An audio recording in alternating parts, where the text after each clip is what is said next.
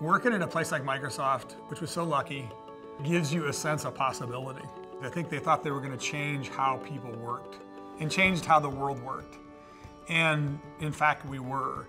So no matter what role you played, how big, small, a part of the wheel that you were, you couldn't help but leave that with a sense that if you dream big, then big things can happen. So the next thing I did was Social Venture Partners, and yet I know what I brought with me was the sense that, hey, let's don't be held back or constrained by what might not be. Let's be expanded and let's be challenged about what could be. Somewhere towards the end of that journey, a handful of folks said to me, well, why don't you write a book about this? And I could never sort of figure out what would I write a book about. So what I did was I started talking to partners and just having a conversation with them. And what I did realize was that there was a message, there was a set of lessons inside of what they talked to me about. Each of them were on a pathway in life where they reached that thing that they can't not do in their life. There's something unique about how people like that approach social change.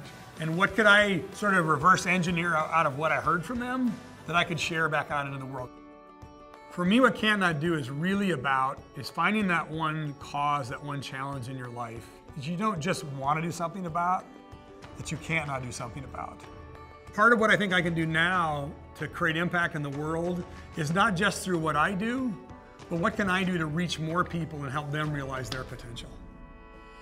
Microsoft Alumni Network is such a valuable thing, but I think what's unique about it is the reach and the scope of it and the kinds of people in it. They saw what had happened when they tried to change the world in one way, and I think they have that inspiration and that possibility of changing the world in another way. Like any good network, it will be as powerful as what anybody inside of it does with it.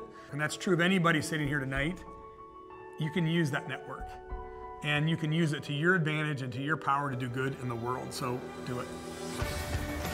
What's true today is never doubt the power of one person to start to change the world. All these people in the book, every one of them found their one thing, and I want everybody to know that that can be them.